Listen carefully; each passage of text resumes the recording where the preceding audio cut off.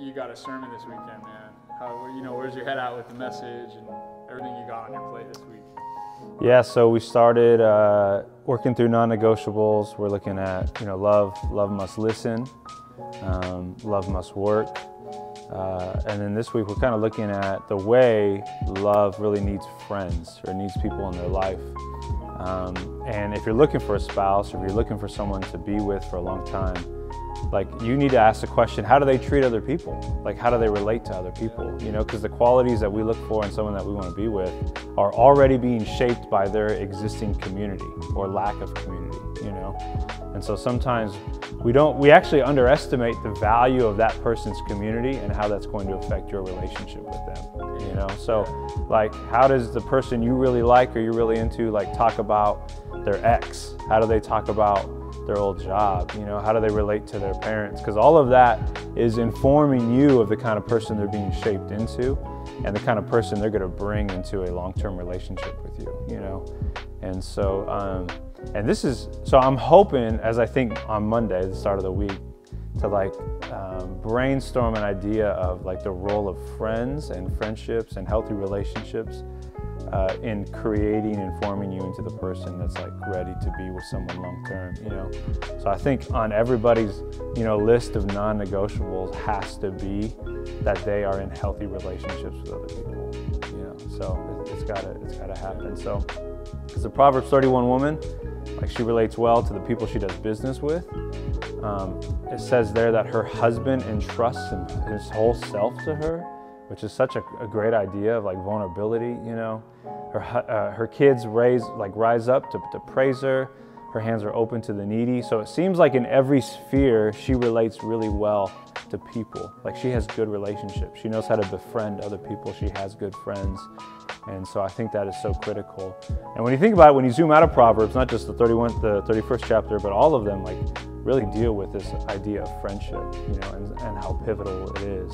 And oftentimes I don't know if we have that on the top of our list when we think about what are the non-negotiables of someone, what I really need from love. I think you need a friend, you need a friend as well. And in order to be a friend, like, you need to figure that out for yourself too, So, oh, great. That's John calling. Perfect. All right, we done. Boss is calling. Yeah. Hey, man, I'm ready. Look at this. NBA, if you're watching this, if you ever see this, please Come to Sandals Church and switch the logo. switch the logo. Kobe Bean Bryant. Anyways, yeah, so my soundtrack choice, Interstellar. You gotta do Interstellar for Yeah, I get like to get the mood right. What is it about that is good for sermon? Dude, somewhere they said that soundtracks or like just instrumentals are supposed to be good for like thinking and processing. So, yeah. But when I get to application, which is very strange, I told Ashley this the other day, I put on a lot of rap music because rappers say something very succinct and like timely and like tangible in like such a short phrase. You know what I mean? So if I'm thinking like, what's the last thing I'm gonna say in the sermon, I throw in hip hop music, strangely enough. Wow. Yeah. And they also, they come at it, there's like a tone of confidence, and so I feel like I lack that sometimes, honestly, when I'm getting ready to teach. I always think this point will suck. Like, no one will be like, oh, I came to church to hear the guy tell me trust God. Okay, cool. So I just feel like, I don't know, just their tone puts me in a better space, as weird as that is. So yeah. Musically, when it comes to this prep, you'll hear anything from like this song, which is like some Hans Zimmer, like space opera music, to classical stuff, to like hip hop, which is kind of strange. So, yeah. That's fun. There's so much that goes into your like writing process. I feel like that nobody knows. Oh yeah, dude. I think anyone who's like prepping is like they have all their weird quirks. What they eat. What do you eat? Well, I got the shake going and the donut going too. But I don't know. Probably whatever helps them feel like more like themselves or whatever they got to do to like just be relaxed in the moment, you know. So essentially what I'm doing, phrases that I want, like that I'm playing with, that I'm going to start out with, kind of go up top along with the working text that I have. So I still got Proverbs 31 up there, even though I think I'm going to switch to Proverbs 27:17, which is a more like just kind of well-known proverb on friendship, you know. What I do in blue is like quotes from texts I've been reading. So like that book, Reclaiming Conversation, is reading her stuff on the way the digital age has affected friendships, you know.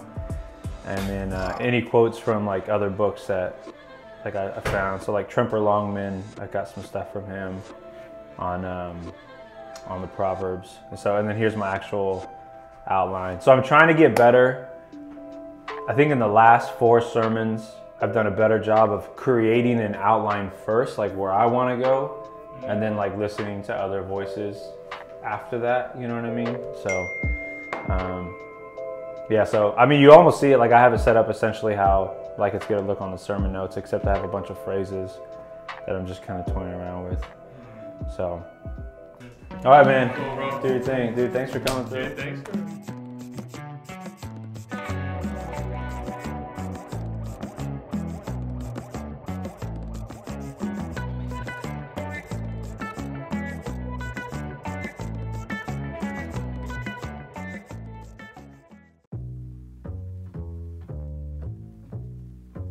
Orders ready, 269.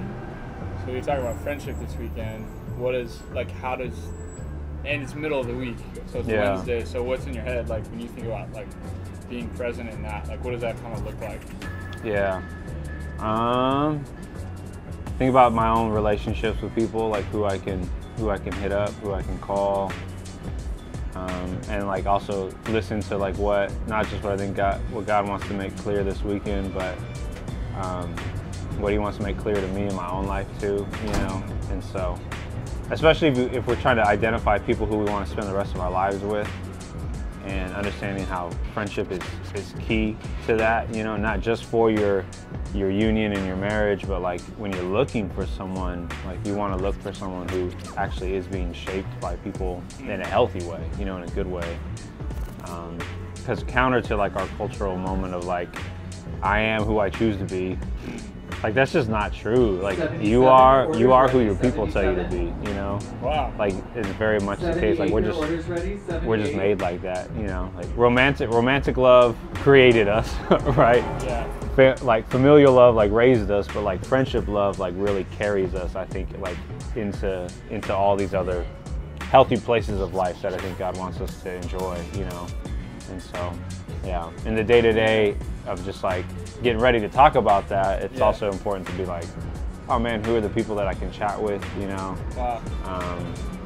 Reach out to, you know, who I can be involved with. I got a birthday this weekend, so like people are coming, you know. Yeah, I'm excited to see people, you know. That's awesome.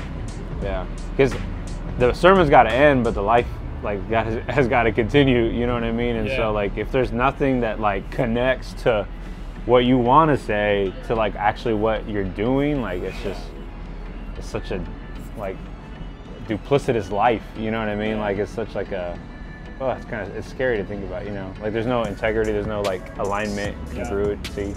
That's what I was gonna say. Is like I think that's cool because that feels like integrity for you, the speaker. Yeah. Cool. For you, the speaker, to like, and the teacher to actually care about that. Yeah. To actually care about like, because dude, essentially what you're saying is like, I don't want to just say something. Like I better. Yeah, I want it to shape me. Yeah, I want it to shape me. Yeah. It's really cool. And I think all the people who, you know, we would aspire to are like, man, that person knows how to communicate or tell a story, or like, they just seem to be so faithful as they, you know, shepherd their church, you know, and the way that they teach them. Like, I'm almost confident it's coming out of like a life that's well lived, you know.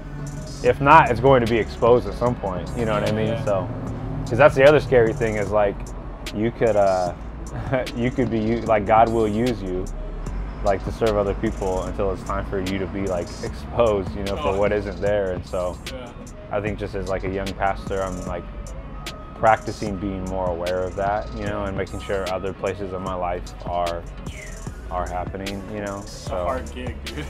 Yeah. It's a hard gig. Yeah, but it's like, it's very enjoyable too, you know. So, because when I sit down and I just want to hear from God, I want to read His Word.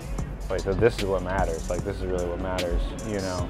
Or I want to sit down and like see my kids, you know, and see Ashley and like hear Ella tell me like, bye-bye, Dad, bye-bye, Dad. Like, those are the words like I'm really excited to hear, you know. Like before I'm like before you're just like totally trying to be focused in this like one moment, you know, on a weekend. So this thing, why should someone come to Sandals Church, you know, and like spend their time there on a Sunday among the many other things they could do? Like, what would you say to the person who's not a Christian? Yeah, that's a great question, man. I think to the person who's not a Christian, not regularly in church, doesn't get it, I would try to show them in whatever way I could, like, they were designed for what happens like each and every weekend. Like, they were intentionally designed to be a part of this community in this way, you know. And there's a part of them that aches like for this kind of community, for this kind of experience, you know, as people sing, as you hear from God through His Word, you know. I think all of those things are deeply tied to like how we're designed and made up. And I think it's one of the rare places where you can be completely and fully known and still safe, you know. And where we all kind of like migrate to and like live in now, like that's just not always the case, you know. To be able to find a place where you can be just completely known in every way and still be safe, I think is really, really cool, you know. And so, your order's ready, 81. Yeah, and so that's what I would, in some way, try to help, you know, point someone along to, you know. So, and also like just look at all the places in current culture now where like you see this proven. So for example, like I own a Peloton. I was telling Ashley this. Like, you feel like you go to church when you listen to these instructors. Wow. Like, they tell you to get up. They tell you to be focused. They tell you to think about like how grateful you should be, you know, and how to spend your time and be resourceful and, you know, take steps each and every day, right? Like, people, again, we were designed for this. And so because we are post-Christian, we find what we were designed for just in other pockets, you know. For some, it's the mall, right? Like that's where they go to worship. That's where they go to sing. That's where they go to like cover themselves, you know, and like deal with their void. For others, it's like athletics and sports, right? And so the temple is still very much around, you know what I mean? Like, we're still people made for the temple, and so it just looks very differently for a lot of people, you know. So because I feel it, dude, when I'm on the bike, like I felt like, yo, people in here are like, this is their church, you know what I mean? Like this is a worship service, you know. I feel the same way at the mall, and I'm walking around and seeing posters that like tell me this is what life should look like, you know. Like that's a sermon, you know what I mean? It's a sermon and an advertisement, you know. And so I think the same for athletics, like just victory, triumph, unity, you know. And again, all those areas like have aspects of good for sure, you know what I mean? But they also just reveal, I think, my original thesis, which is like we were designed like for this kind of experience with people and with God. And so, as bizarre as it might sound, like it's something that we were made for, you know what I mean? And so that's why the church just continues to endure. Like it's not going anywhere, you know what I mean? And in places where it's actually most hated, it's actually thriving like incredibly, you know. Not so much here in America, but in other parts of the world, like, you know, they're growing, dude. It's happening. So Yeah.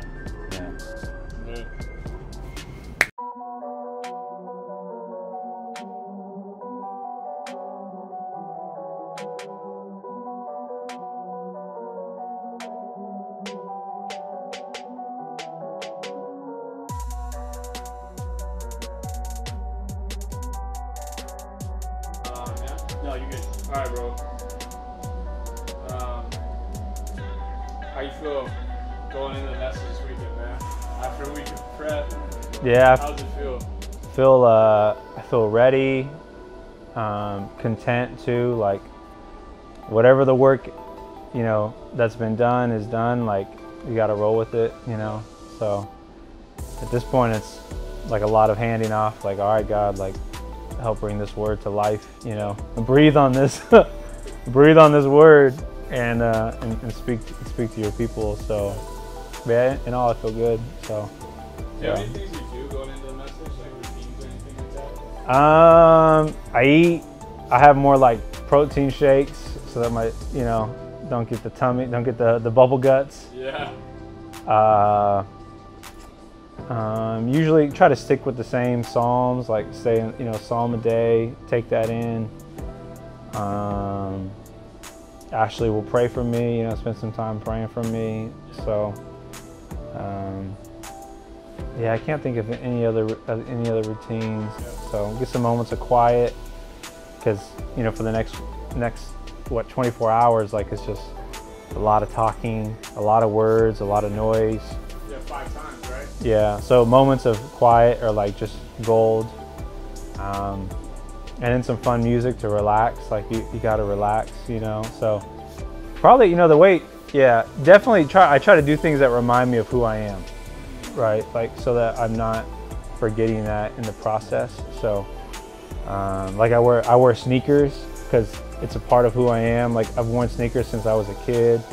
Obviously, sneakers are like church is all about them right now. But some of us have been in sneakers like since our parents had us in the YMCA basketball league. So I do little things like that to help me remind myself of who I am, remind me of my humanity. That are just easy, simple, like my favorite songs, some sneakers to relax me, and a few other routines. So, like a little bit of food, dude. A little bit of food. That's awesome. What's Ashley like? What role does Ashley play? Oh man. Aside from God and the work that He does in helping me, she's probably the most pivotal relationship to making it happen. Like I process things with her, I bounce phrases, illustrations. So she hears the sermon in a sense first and gives me really good feedback, like that's not really you, or that is you, or do you have any stories, or that doesn't even make sense yet, you know what I mean? Yeah. So I can tell by her reactions at times, like, yeah, that's not ready. Like, she's an editor. Yeah, dude, she really is, man. And people will be like, "Oh, thank you for the word, good message, thank you." But like, really, everyone should be thanking her. Like I can't do what I do unless she is who she is. And even in a message on friendship, like she's my best friend. Like I have no one in my life quite like Ashley. And so yeah, she plays a pivotal role. And not just that, but also like we talk about our calendar, we talk about the week, So she carries a significant load, that I could just appreciate and try to honor and serve her after the fact, So, but yeah.